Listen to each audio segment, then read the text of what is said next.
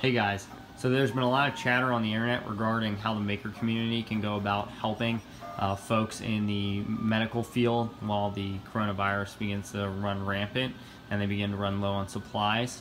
So I'm going to talk to you today about specifically what we found is effective and also some other things that other folks are working on. So originally we had looked into the idea of printing like plastic masks or oxygen masks, as well as the valves that actually go with ventilators and things of that nature.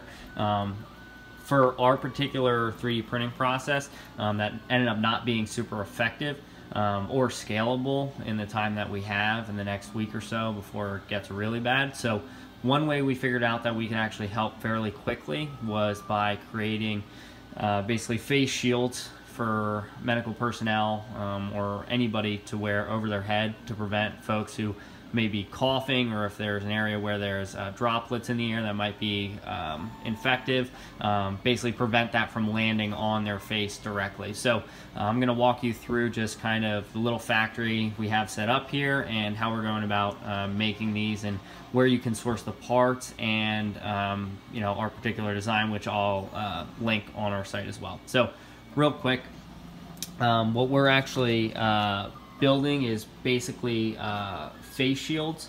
They're fairly simple. The print takes less than an hour, and the total cost is less than $1. So real quick, I'm just going to demonstrate it for you.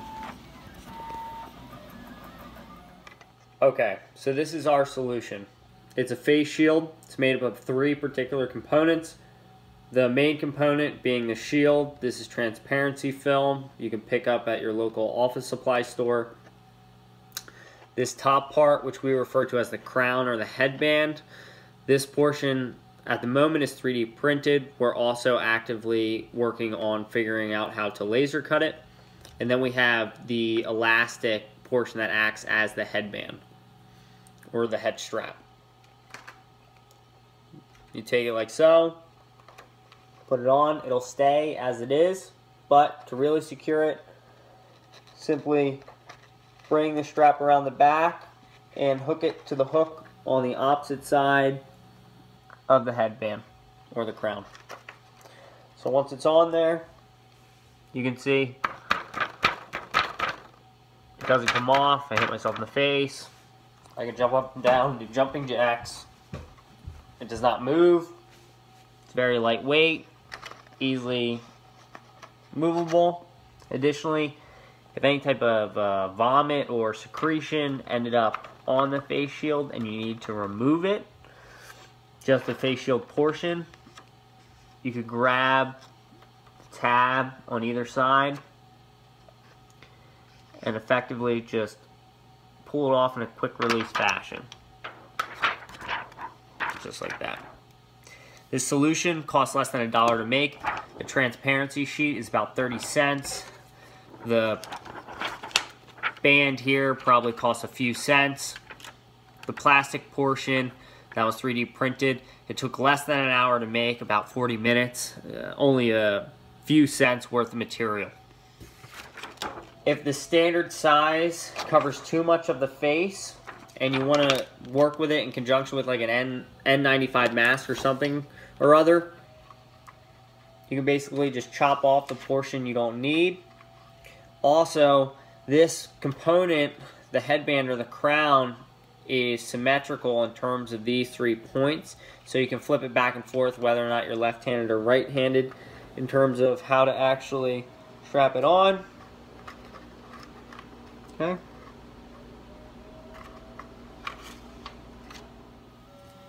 Okay, so I'm going to walk you guys through the manufacturing process. So like I said, this is a super cheap but simple and effective solution for creating a face shield. So what you'll first need is transparency film. This is the particular brand that we found. We got it at Office Max. We have about 800 sheets, so that'll produce about 800 masks. We also have some elastic half-inch band material. A 1/4 inch would work with this design as well, or even something like a scrunchie. You'll need a printer or laser cutter. This design can be fabricated on both. you'll need a hole punch. We're just using an iPad just to run the particular printer that we build at our company. And then you'll need some scissors, and this is optional, but we have a lighter, so basically once you chop the materials to size, you can kind of seal the end so it's not stringy. So basically what you do is you take your transparency film, which you can also substitute with basically a 3-ring plastic clear divider, but this is by far the most effective solution. So you take it in here, in the hole punch, you put it in. So I'm just gonna punch it. Okay, boom, take that off, and I'm gonna transition the camera now so you guys can see me assemble it. Okay, so we have our sheet that we hole punched. There's 3 holes, okay? We take our 3D printed or laser cut headband piece. Basically, put the center hole in first. Then you just manipulate it to get one of the side holes in. And then you bring it around and you hook it into the 3rd hole. Okay, so now we have the shield. So this will actually go on the face and actually fit on just fine the way it is now, but we secure it with an extra band. So basically with the band, all we do is we have this hole on the one side, so you just take a piece of elastic band, whatever it is, whether it's scrunchy or whatever it might be, tie it on one end, basically tie a loop on the other end so that it'll effectively hook in there. And this is also a shortened down version that we chopped off some of the bottom just to make it easier to wear with a N95 mask. So you just put that on, just hold it on one side, you take the other part, bring it around, and it hooks on just like that. And again, like, I can jump up and down and do jumping jacks. It doesn't come off my head. I can move it all around. I can hit myself in the face and it doesn't come off. But again, it has the same quick release mechanism, so in case something is on my face, I can basically just take this tab, move it forward, and all 3 sheets will come off, and then you can dispose of this.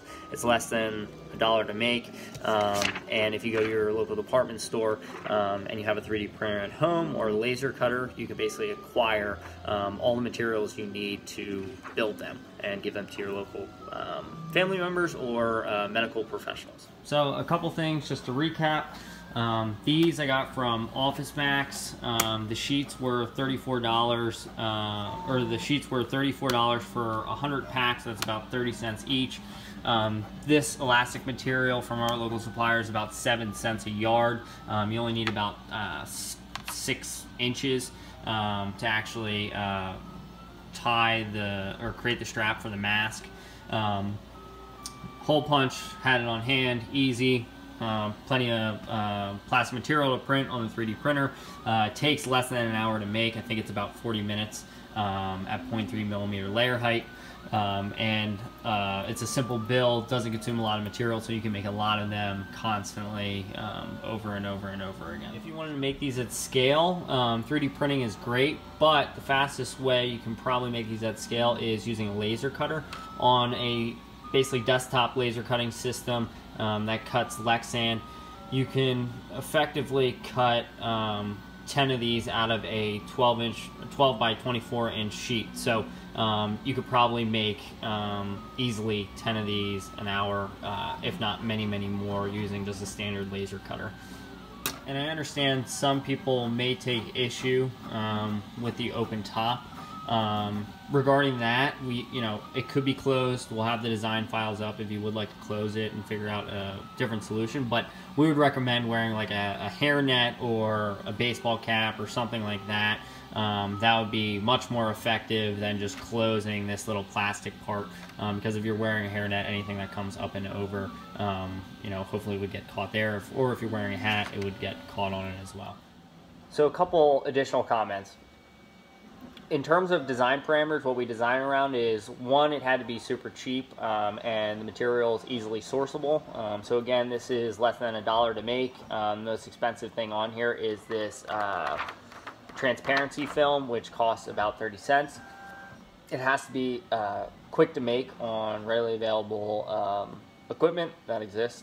So whether it's a 3D printer or a laser cutter, this is something that can be made in less than an hour very easily with minimal material utilization. Another thing is that it had to stay on the head. You know, it had to strap on so that whatever vigorous activity the individual wearing it is performing, that it would work. Additionally, it couldn't fog up while they're working. So that was another design consideration with the open top here. The reason we went with that is, you can actually see it a little better there, is because it actually allows the moisture and the heat as you're talking and breathing heavily, you know, and sweating, that evacuates up. So even as I'm talking and trying to fog this up, it isn't getting fogged up. So it will not fog up while you're working with patients or whatever you might be doing. Additionally, it had to be very visible, so we chose transparency film because it's very visible. I can read a standard eye test while wearing it at 3 or 4 feet away off of my phone, no problem. So reading prescription bottles or reading whatever equipment you may have to read won't be a problem either. Additionally, we're trying to effectively build upwards of 800 of these. Those are materials that we have readily on hand. We have folks who have laser cutters who we're working with as well. So whether you agree with our solution or not, our goal is to do whatever we can in our power to hopefully help the folks out there on the front line that are trying to keep people alive. Yeah, it's crazy. Good luck and stay safe.